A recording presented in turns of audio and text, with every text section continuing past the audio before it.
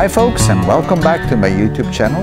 And in this video we're going to work back on the Lotus Elise. I know it's been a while, but now we are ready to put the new sill on. And you might remember that in the previous video we took the damaged sill off, and the sill had a lot of damage here in the back on the tip of the wing. We took it all off, we cleaned up all the debris that was still on the aluminum tub or body, and now it's about time to put the new sill up. Now the way we're going to do this is very simple. First of all, we're going to trial fit again the painted sill. We'll mark it where it sits so we know exactly where we're going to place it once we glue it in place.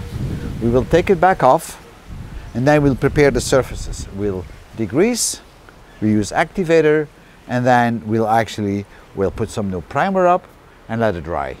Once that is dry, we'll apply the polyurethane glue on all the different areas where we have to glue it, and then finally we'll push the new sill into the polyurethane glue and hold it in place or clamp it in place, and by then the sill should be fixed. We let it dry overnight again, the sill should be properly in place, we can put the doors back and we can reassemble the whole side of the car. So let me push it inside and then we can start working. So the first thing we're going to do is to trial fit again the painted new sill, and I have the new sill right here in front of me, and you're probably going to wonder why I want to do this, because I have already all the markings on the vehicle before we started painting this new sill.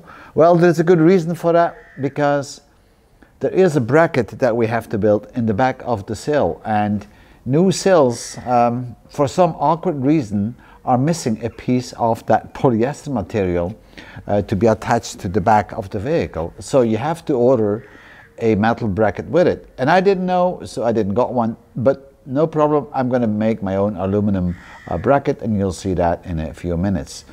So the first thing we're going to do now is actually to trial fit this piece onto the vehicle. And since I have no bridge to put the Lotus Elise on to mount the sill, I actually placed the Elise on my trailer, so now it's easier for me to work on it. In the back of the Lotus Elise, you actually have this little stud here, this pin, and that's where the crash cushion goes onto. And I will, of course, glue it in place. But I'm not going to do it right now because I still need to get to the back of this to build that metal bracket that I mentioned. So let's see if we can get the sill mounted in a decent way. It is always a little bit of fiddling. All right. So the way to fit this is first to fit it in the bottom. There is a groove in the bottom, and then fit it in there first. Then squeeze it in place here. Make sure it fits in this groove right here at the outer edge of the door pillar, because there are two grooves. There's one there and there's one below. It's the upper one where you need to fit it in.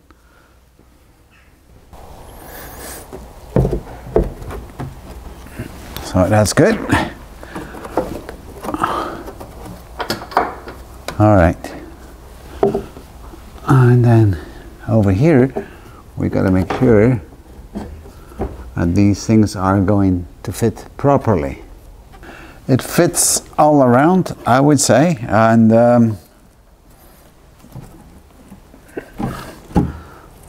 yep, that looks good.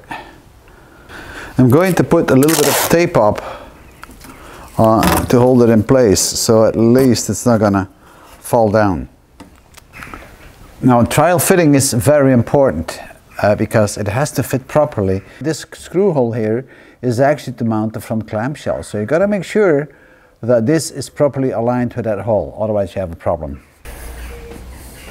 And I actually use tape, masking tape, to show where the edge is of the new sill, because otherwise you might miss it and it's not going to work out. So with the sill almost in place, but it's still trial, got to make sure that it fits right here.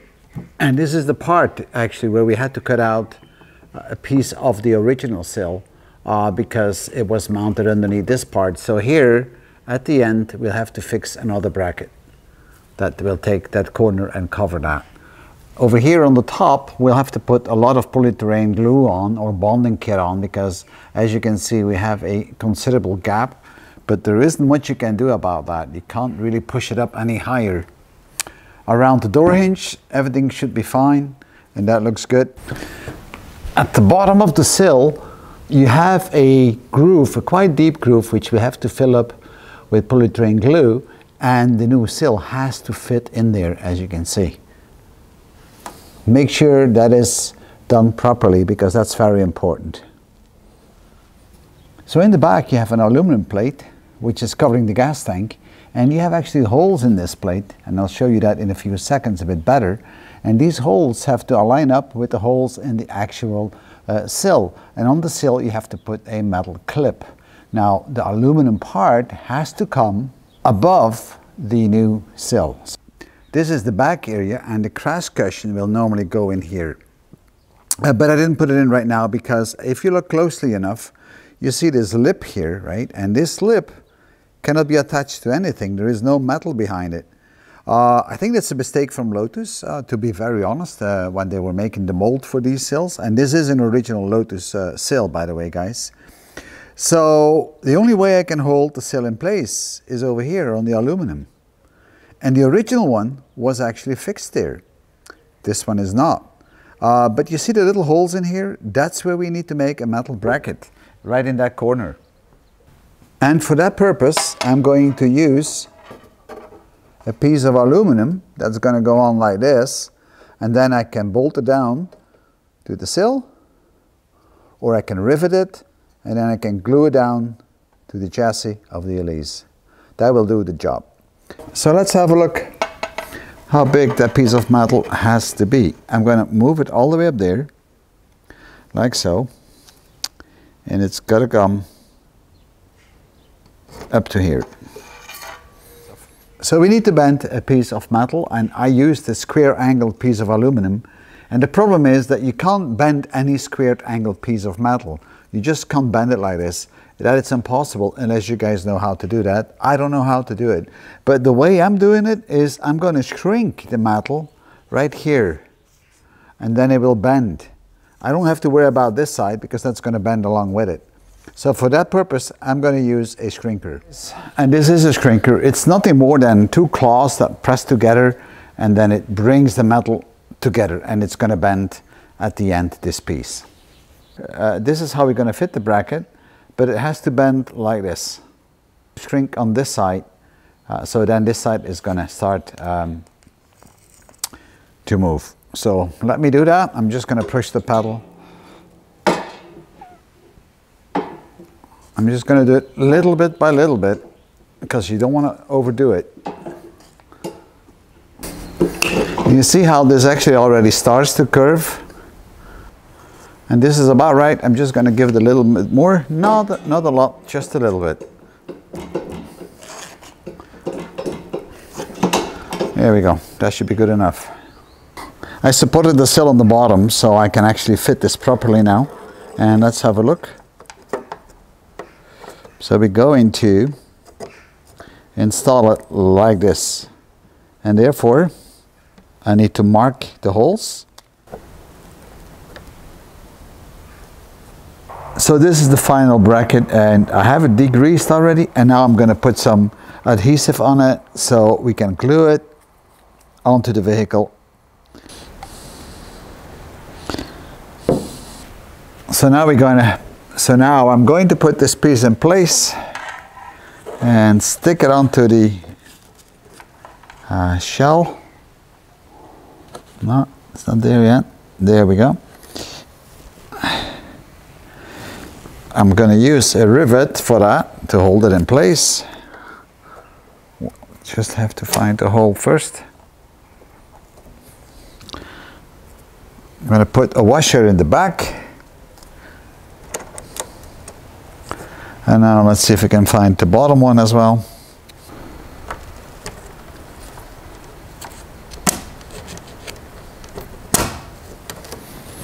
There we go. Place it in there, a washer. And now we're going to use the pliers actually to pull that into place.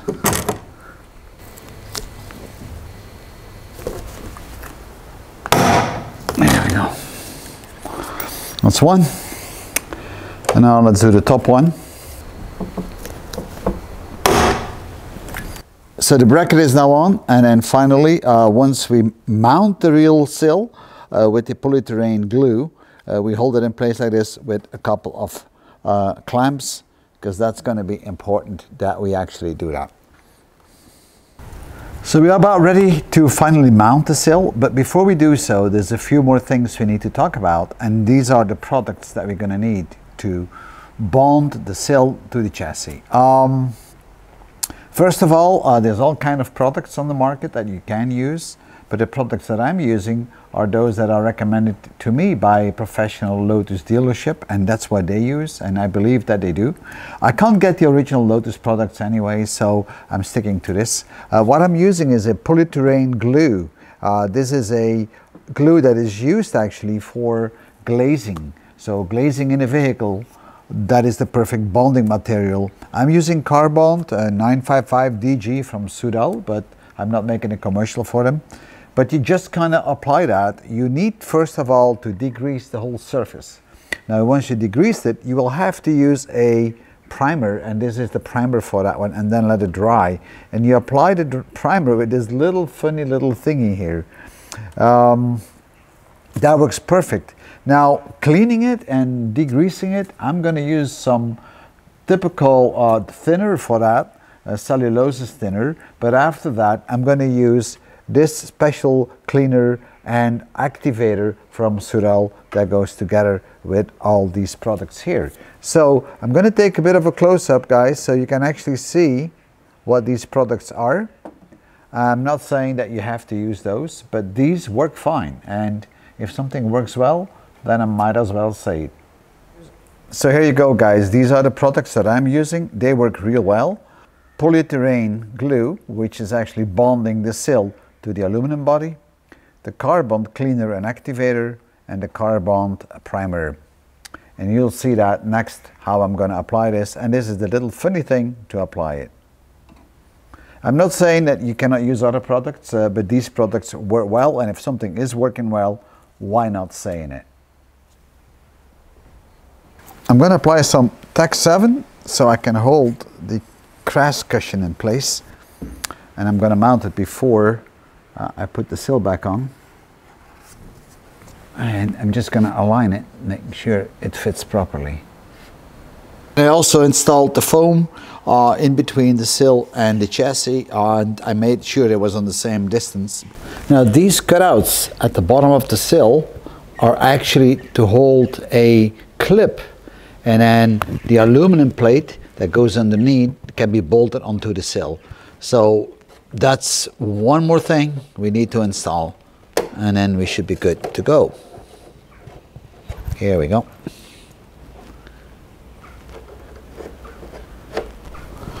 And these clips have to be fitted with the flat side on the outside and with the actual locking part at the inside. So now it's time to degrease all the surfaces, and I'm going to be using for that purpose nothing special, just cellulose thinner. And after that I will use a special product for Carbond to degrease. Now I know I already degreased it once, but I want to do it one more time.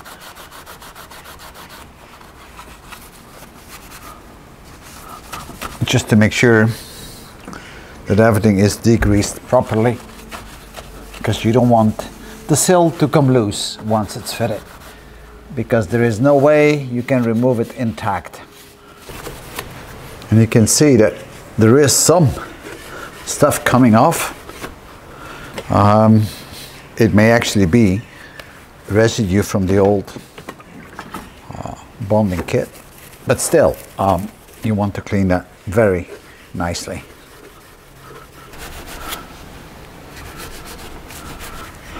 So we're going to clean the complete vehicle, especially all the areas where we have to put the Carbond up, and we really want to make sure that all that is really cleaned up. is what we need to do. Oh, see that, how dirty that is?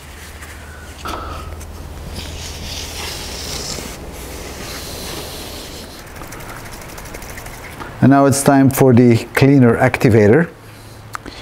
And for that, we have this little special funny brush.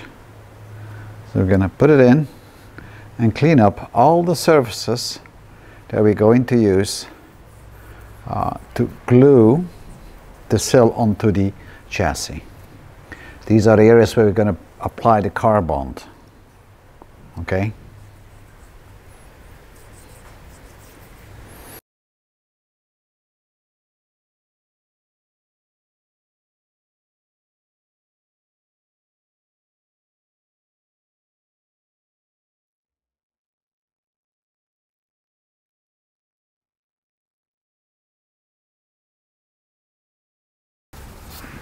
All right. So, I think this is quite good. And now we'll wipe it clean one more time with an absolute grease-free cloth. And we do exactly the same on the touch areas of the sill.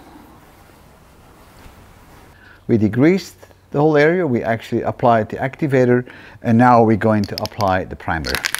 I've got to shake it right, and then we will go across all these black areas and put the new primer up and let it dry before we actually put the car bond itself on.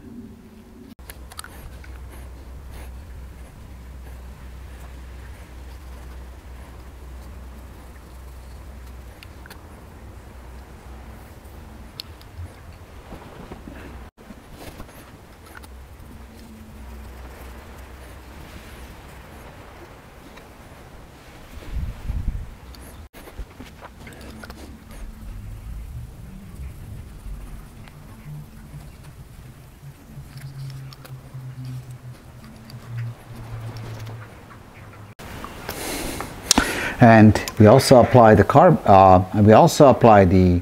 primer to the sill itself.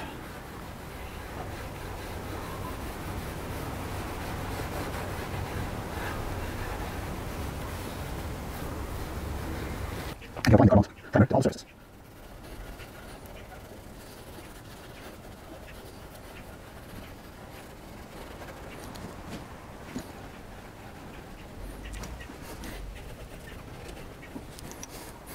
All right, chaps, I let the primer dry overnight and it feels all right. So now we're going to apply the car bond or the polyurethane glue onto the different areas, and then we're going to put actually the whole sill onto the vehicle for it in its final position. So this is now or never. I already prepared a few sticks because I want to hold it in place in many different areas. I have another stick here, and I will use a clamp to keep it together. And in the back, I'm having another clamp, which I will use to hold things into place. So I tried all this out before, so I know it's gonna fit. We've got everything marked where the sill should be, so we should be pretty good to go.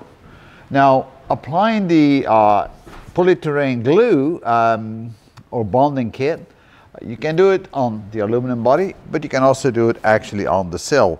I don't know where it's best. I think I'll do it on the body, and then we'll see how that goes. I might actually apply a few beads on the actual sill itself.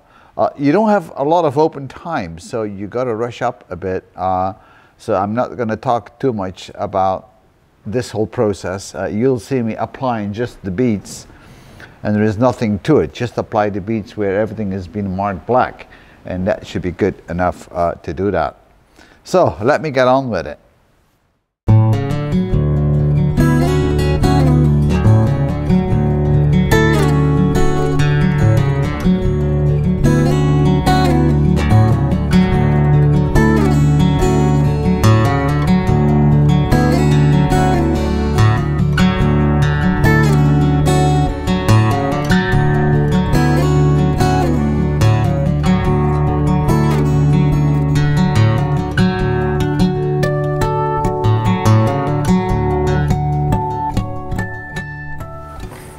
So now we're going to fill up this gap here. So I taped it off and I'm going to fit with the leftovers of this car bond.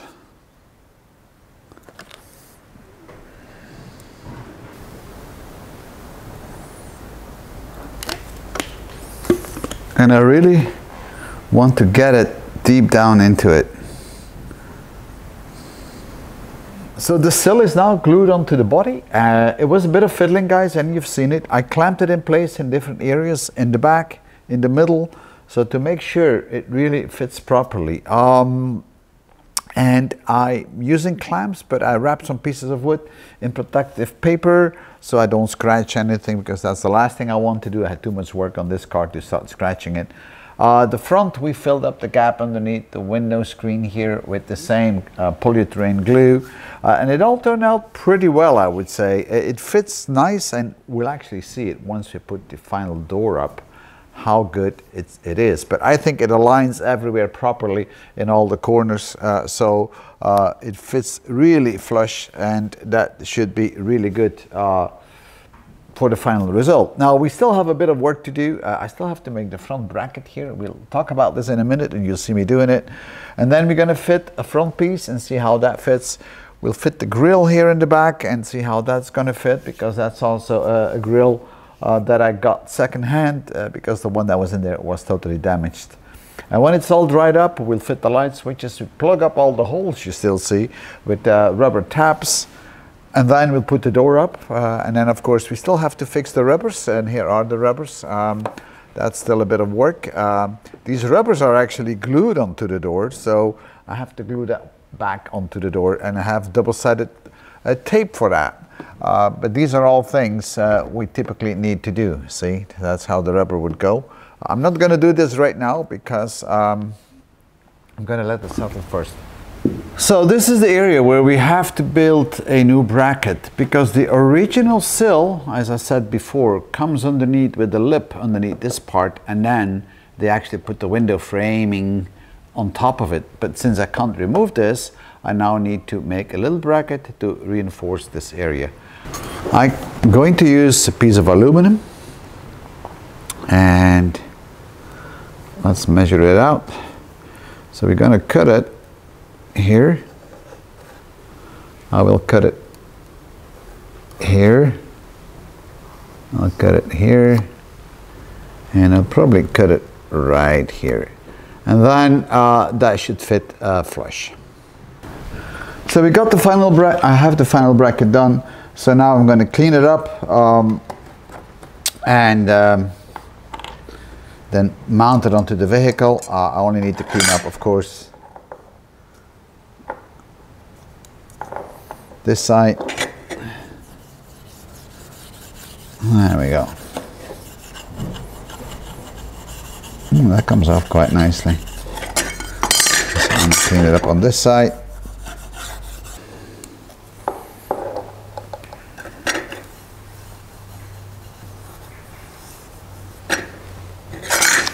That primer is very important to have a good bonding. There we go. We're going to let it dry and then we'll mount it. Now here in the front I have to mount another piece which I have on the floor, so I'm going to trial fit it. It bolts down on this side and there are 2 bolts on the bottom, and that's all what it is. So let's see if that's going to fit. And this is the piece. So first of all we need to stick it in the groove below, and as you can see, these are the 2 holes through which the bolts are coming. So let me stick it in the groove below first and see if the holes line up, and they do, and then mount it up like this. And it's probably not right. No, that's better. So that's how it has to be bolted in, and you can see it fits nicely here, and over here it fits nicely as well.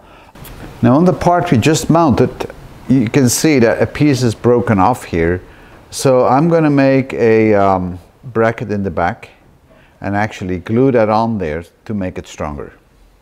This is the top of the wing that was broken off on the sill that was on the car when it crashed, and now it looks pretty good. So we need to try to fit in this grill now, and hopefully that fits just fine, and I don't expect to be any issues with that because that's an original part, and so is the sill.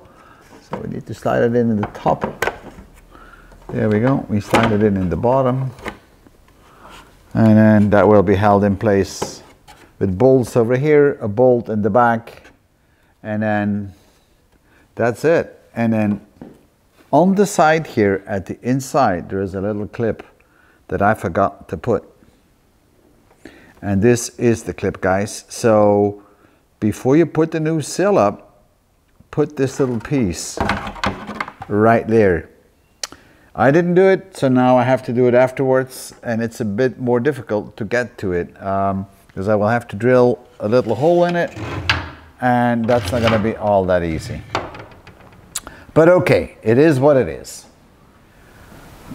So a little metal bracket has secured, and now we're just going to put the bead up and mount it onto the vehicle. Always the same work.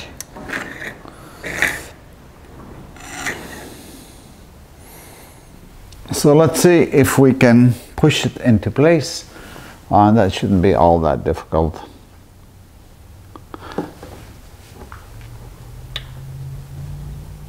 To wibble it a bit. While I was removing the rubber from the doors, and that's the rubber that was over here, I actually cracked the rubber. I broke it. I ripped it apart. Here it is. Here you see it. Yeah. So that is not good. But then again, the rest of the rubber is intact. So I'm not going to install a complete new rubber. In fact, what I will do, I will repair the rubber and then we'll glue it back onto the vehicle. Now, gluing this rubber onto the vehicle, you can see there's a groove here. So this is a groove, and the groove goes all around. And in that groove, you can actually now put new double-sided tape in, especially purposed for vehicles and gluing rubbers into place. This is double-sided, it's a bit foamy, and they come in different thicknesses. This thickness just fits fine in here, and that's what we're going to do. This part here where we actually broke it, and I'm so sorry that I broke it. Not a big deal. See, we can glue that back together, but for that you're going to need a special type of glue, which I have over here, and this is what we call Loctite HY4070. That just does the job right. It comes as a kind of a syringe with a double plunger in it. So it's a two-component glue. It's a double plunger, and then you have to squeeze it. And then it comes with different syringes. So you have about 3 or 4 of them. So you can actually keep using this product, not only for one fix, for multiple fixes. That's just going to work out fine. I'm not going to show you all that in detail because that's nothing special. I'm not going to show you on how to tape in double-sided tape and then install the rubber along the edge of the sill because that everybody can do. Alright folks, this is it for this video. I'm going to let the polyurethane glue settle now, and then I will finish up all the rest. I'll put the little grill up, the little front part, and then we'll put the door on and the clamshell, and you'll see all that in my next upcoming video. One more thing I would like to mention to you is that never throw away old pieces. And here I have an old piece of that old sill, as you can see. And the reason I'm saying that is, you know, see all these little grommets that we have in there and little stops, rubbery things. Well, there's always going to be something that you're going to be missing on a new sill when you install it. So you better keep all the old stuff until you're completely done. Don't throw it away before you're done. So that's a bit what I wanted to say. Now, I hope you enjoyed this video, and if you have to do it yourself, believe me, this is not that difficult to do. Take your time, work precisely, and it will work all out just fine. So, thank you for viewing, and I'll see you in my next video.